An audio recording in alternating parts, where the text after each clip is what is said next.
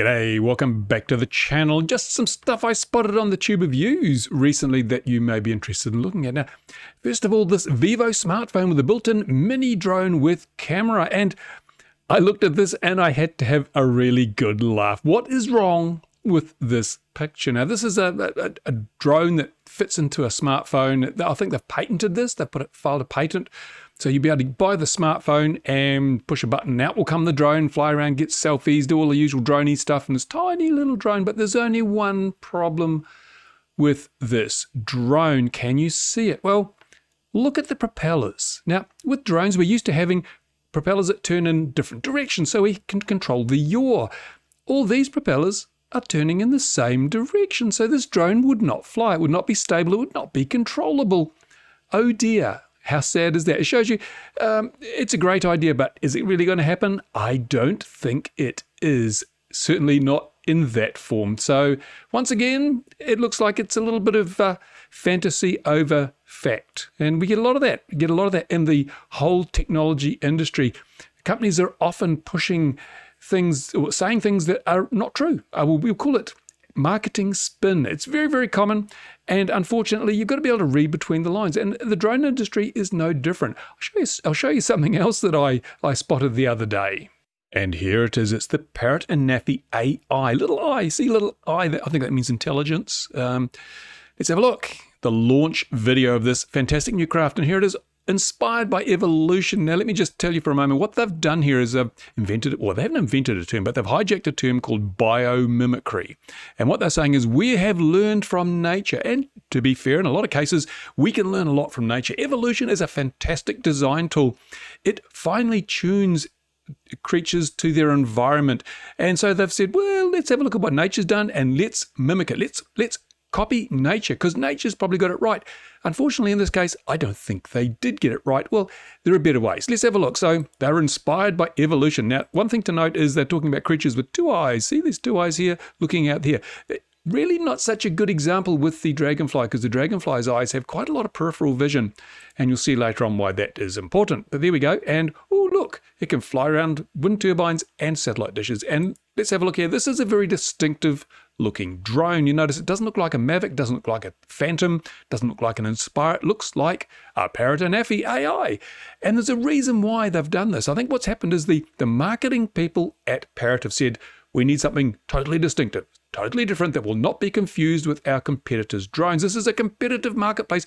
We need to show the market that we are different. And we need a point of distinction because, let's face it, the drone market's pretty saturated now. Drones have been around for quite a while, and there are a lot of companies in the market, and a lot of them have produced a lot of different models. And you reach a point when a market matures where sales are not so flash anymore. Everyone who needs a drone or wants a drone has a drone. So how do you keep the sales receipts rolling in? How do you keep making money when everyone's already got a drone? Well, you come up with ideas that you say are earth-shattering, ground-shaking, fantastic. Everyone must have this because of this fantastic feature, or these fantastic features, or these things. And that's what Parrot has done here. They've said, let's make our drones so different that people will have to have it so that they have what they need. And so they've gone the biomimicry way, and they've made the design, the look of the thing so fantastically different that they can go out and say, look, this is obviously not like a DJI, it's not like anything else. You need this because reasons. So let's take a look. And here we go. A little clue here. Who's this drone designed for? Well, it's actually a professional drone. So you are not going to buy this drone to take pictures of the kids from above at the swimming pool in the backyard or at the beach or on your holiday, get some nice videos or snaps. No. There's clues here. A real professional drone. And that probably means it'll have a really professional price tag. I have not seen any prices for this machine yet, but you can bet that this will not be your $9.99 Best Buy special deal. No, it's not going to happen. This is a professional drone, and it is built for work. It's built for work, not for play, not for pleasure, not for fun. It's built for work, and that commands a premium in the marketplace. It's not a toy. It is a serious piece of industrial commercial equipment. So, but I want to talk a bit about that biomimicry again, because this is, I'm a little bit, look at this. Here's the main camera. It's on this little plasticky thingy bitty here, and it's gimbaled, so it goes left, right, up, down, and this also gimbals. So it's 3-axis gimbal for this camera. That's fine. It is a 48 megapixel camera. and it's a 1/2 inch sensor, I think. So it means that the pixels are really, really tiny. So it's not going to work well in low light, but that's neither here nor there. The thing I want you to look at in this image are these things here. These are the sensor cameras for collision avoidance. Now, all drones, especially those involved in inspection work and commercial industrial, need collision avoidance these days, obstacle avoidance. So what these cameras look at the frontier for things you might bang into. And this is why they've got the biomimicry. They're saying in nature, creatures just have two eyes and they look out the front. And if they want to look around, they turn their head. If they want to look behind, they turn their head. If they want to look down, they turn their head. So they've said, we're going to copy nature. We're going to use this two eyes only and move them around to see where we're going. And I have to say, I think this is a bad idea. Now, as I said, evolution is a fantastic design tool. It adapts things to their environment really effectively, although it takes a very long time. But it's not the perfect tool, because if you look at, let's take another look at aviation. Birds have wings, airplanes have wings. But birds flap their wings, airplanes have propellers. Why do airplanes have propellers? Well, because you can't build a propeller. Evolution can't create a propeller. It's just biologically not possible to create a propeller. There are mechanisms involved in propellers that can't be used in biology. You can't have blood flow to a propeller. So things like that. So what has happened is mankind has looked at birds and we've improved on them. We have improved over evolution. We have made propellers which are very efficient. In fact, in the white paper for this drone, they talk about how efficient these propellers are with a figure of merit of 66% or something. Oh, I don't know what it is. But these propellers are fantastically efficient. Well, if they're copying nature, why doesn't this thing flap its arms? No, because nature isn't always best. But what has happened here, I'm pretty sure, is that the people in the design and styling department have said, whoa, we need to have, this looks so cool. These little things, they move up and down. You watch. These things move up and down. In a moment, you'll see, look, up, down, see? Oh, so you can see, you can avoid obstacles when you're climbing. You can avoid obstacles when you're descending. But there's a really big problem here. Well, there's several really big problems. The first thing is, you can only look in one direction at once. If you've ever been blindsided, and remember, sucker punches, that's what happens when people sneak up behind you and punch you when you're not looking. Well, if you've only got two eyes, they can only look in one direction at a time. So while these eyes are looking down, you cannot avoid obstacles above you. And while the eyes are looking up, you can't avoid obstacles below you. And these things will swivel right down and look behind you, but if you're doing that, you can't avoid obstacles in front of you. Now, that's kind of interesting. And also, they can't look out the side. There's no peripheral. These have got a reasonably wide angle or field of view, but there's still blind spots. This drone has blind spots. And that, seriously, what Skydio have done, for example, is much better. They've just said, well, these cameras are, the cameras on these little pods here, let's go back, these little cameras here, if you look at the white paper, these are simply HD, that's about 1280 by 800 or 900 pixels. They're not full HD, they're just HD cameras, monochrome, so just black and white, not even color, and they have a global shutter, so they're probably a CCD camera. And you've been able to buy cameras with those specs from Hobby King for $30 for years, right? So these are not necessarily very expensive cameras. So why not do what Skydio did? Skydio just littered their drone with cameras. It's got cameras looking out the back, cameras looking out the side, cameras looking out the top, the bottom, everywhere you could possibly encounter an obstruction or an obstacle. It is a camera looking. So it looks in all directions at once. Fantastic. It's not going to get sucker punched. This drone is vulnerable to sucker punching. Because it can only look in one direction at once. So they've just taken this, Skydio have got a really good idea. Maybe they've patented it so they couldn't use it on here. I don't know. But they've said, well, we're going to be different. We're going to have these wiggly, movie, uppy, downy things. And of course, this is another problem. This is a professional drone designed for work, built for work. But a lot of places you want to use a professional drone, such as a building construction site or whatever, you're going to have dust and dirt and grime flying around. And where you've got fine clearances, like where these things rotate up and down, if a bit of dust or dirt gets in there, it could jam it. And even if it doesn't jam it, it will produce premature wear. And I mean, we've got other bits here. These things are going to wear. And if you have a little bit of a handling accident or drop the drone or you hit something, then these can go out of calibration. And therefore, your obstacle avoidance is compromised. So you have to recalibrate.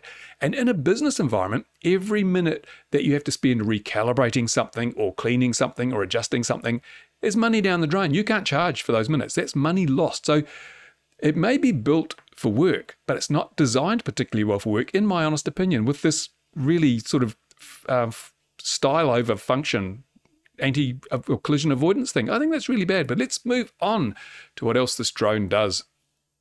Yeah, see the swivelies? That's going to wear out. It's got a 48 megapixel camera, does HDR10. Look, it can photograph, it can video lava. Isn't that fantastic? Now, I know DJI drones do that. In fact, a lot of the lava footage recently has come from DJI drones. Nothing flash there, nothing fantastic. And I would also say that with a 48 megapixel camera, you're looking at 8 micrometer pixels. It's not going to have particularly good low light performance. So that could, in theory, limit the amount of time you can spend doing a job, because if the light gets too low, the camera gets noisy, you cannot make out the detail from the noise. It may be a factor. And it goes in the white paper and talks about the fantastic benefits of this 48 megapixel camera versus a 20 megapixel camera from the competitors. But sometimes bigger sensors with fewer pixels give better results, especially in low light. So there's something to consider. Anyway, fly with 4G. Now, this is one of the real selling points of this drone. It will fly beyond the range of its built-in 2.4, 5.8 gigahertz Wi-Fi system using the 4G cellular network. That's brilliant. It's fantastic. I mean, that is a real selling feature. Although they make some rather specious claims about it. So fly with 4G, there you go, you can fly around there. And in urban setups, now, one of the things in urban setups like this, where you've got tall buildings, is not even the limitation of your radio link, but GPS issues. You get multipathing off buildings, reflections of the GPS signals. You can lose a GPS lock very easily in an environment like this. So they don't seem to have done anything to mitigate that. You've just got 4G connectivity. So I don't know. And here we go. This is one of the claims, I think, which is unreasonable. Range without limits. Yes, there are limits. Of course there are limits. The first limit is how long does the damn thing fly? Well, they say it flies for 32 minutes. And this is interesting. Not up to 32 minutes. They say it flies for 32 minutes. Now, everybody else in the drone market, DJI and all the others, they say up to so many minutes of flight time, because they know that there are many, many factors that will affect the duration of a flight. The temperature, the altitude you're flying at, whether there's any wind you have to fight, all those things can change the flight time quite significantly. But Parrot say in their white paper, 32 minutes. No ifs, buts, or maybes, 32 minutes. So if you buy one of these and it does 30 minutes, take it back, get your money back. It's obviously faulty. But anyway, range without limits. So you can only fly as far as your battery will last. And they claim a range of 22.4, a maximum flight distance of 22.5 kilometers. So your range is really limited to 11 kilometers, isn't it? Because you can't fly further than that away from the launch point. So what's the point in having a range that, in theory, is hundreds or thousands of kilometers if your drone will only travel 11K before you have to turn around and come back, because otherwise it will not make the distance? Range without limits, not true, not true. Freedom from interference, well, in some respects, that's probably, it is not free from interference, but it's more resistant to interference because you've got the choice of 2 control links. You've got your Wi-Fi, which they say in the FCC version is good out to about 10 kilometers, which is really the limits of the range of the drone anyway. But if you're flying in an environment with a lot of Wi-Fi interference on that band, you can switch to 4G, or it will switch to 4G, which will give you backup. So it is not free from interference, but it is more resistant to interference. And marketing people, they're just wanks. They tell lies. They embellish the truth with extensions. That's what I would say. So yeah, okay. And it doesn't give you confidence when you see that quite often a really good feature is overhyped to the point where you've got to say, why? I mean, the feature's fantastic. Why do you need to overstate the benefits? And that reduces my confidence in a product. But here we go, designed for photogrammetry. What is photogrammetry? If you're not familiar with it, it is where you take a whole series of 2-dimensional images from different angles, and then you throw it into a computer, and it creates a 3-dimensional model like this. See that 3-dimensional model there? That's been created by these images here, where it's sweeping around, getting different views. You throw that into a piece of software, and it comes up with a 3D model. I've done it here with this transmission tower. So there you go. There's another example. Not very good quality, is it? It's pretty crap. But yeah, and then it's got one click. So obviously it does the flight, and then you upload the software to the program that does all the work, and there you go. Now, secure embedded secure element.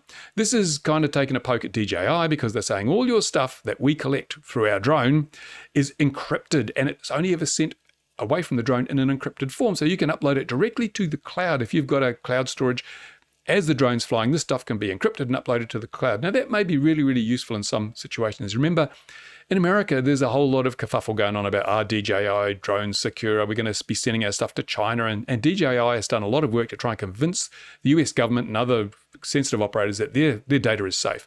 Parrot have come right off the bat and said, right, this is why we're safe. Choose us instead. No uncertainty. We've got this secure embedded element. We are the men for the job. Well, we'll see what happens. But if it's an issue, then that's important. Now, here we go. This is another thing. Autonomous flight. My goodness, how long has ArduPilot, ArduCopter had autonomous flight? It's nothing new. It's nothing new at all. And here we're seeing something that Skydio sort of really made noise with, and that is the ability to sense objects and to fly around them. Now, this is a simple stereoscopic system. Remember, we've only got 2 cameras on this drone, so they've made it very simple. Not as effective perhaps as Skydio, but it's just simple, and it can judge the distance of an object and therefore, in theory, avoid it, or at least avoid yourself crashing into it. And this is just a graphical representation of that, fairly straightforward. But now we get to some other good stuff.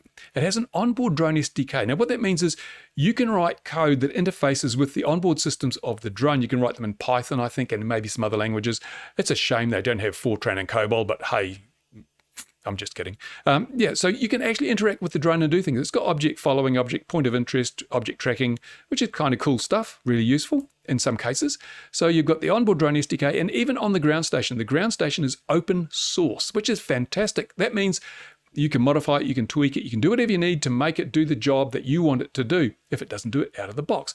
An interesting aspect of that is, I think, again, we're looking at professional and work environments. What Parrot are going to be doing is selling this drone to companies that will customize it, that will create new ground station applications, new flight applications, and then resell it to specific vertical markets. So as I said, it's not the drone for your holiday selfies and snaps and lovely stuff like that, or for racing. It is a drone designed for business, designed for work, and this will give it a really key selling point. This SDK and this open source ground station really are strong points. I think they should have put those in earlier, because those are the things that people inevitably end up buying it for. Photorealistic 3D simulator? Meh. Do we care? I don't think so. That's fluff. That's fluff. I really don't think so, because in their white paper, they say the drone requires no training. You can fly it without training, so why would you need a simulator? Seriously? It kind of defeats the claims that it needs no training. But there we go. And again, look at how distinctive this is. No one's going to mistake that for an Inspire, a Phantom 4, or Mavic, or whatever.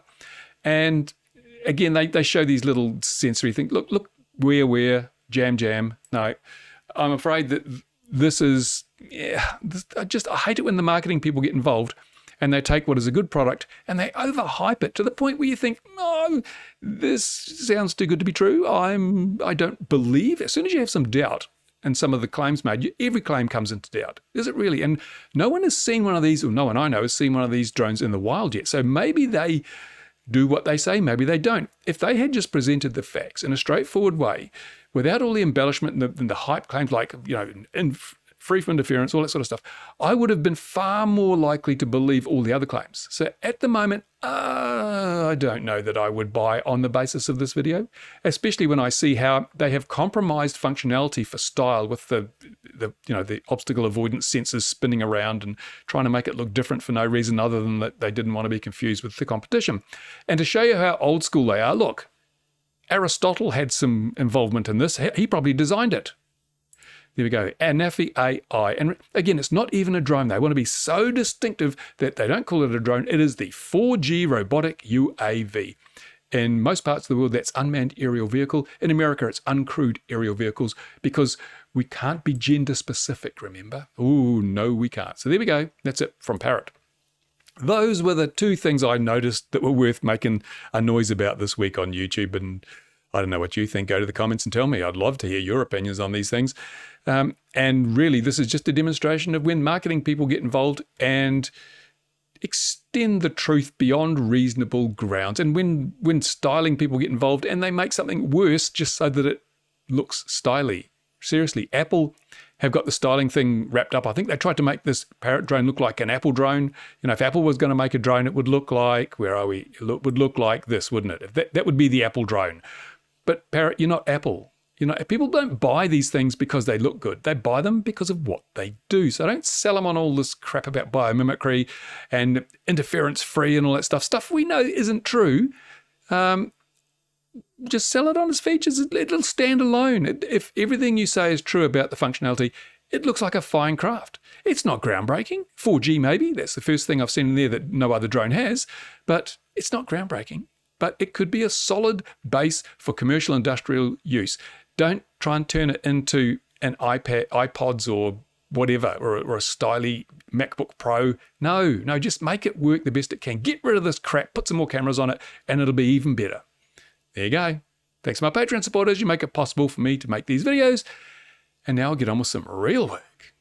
Bye for now.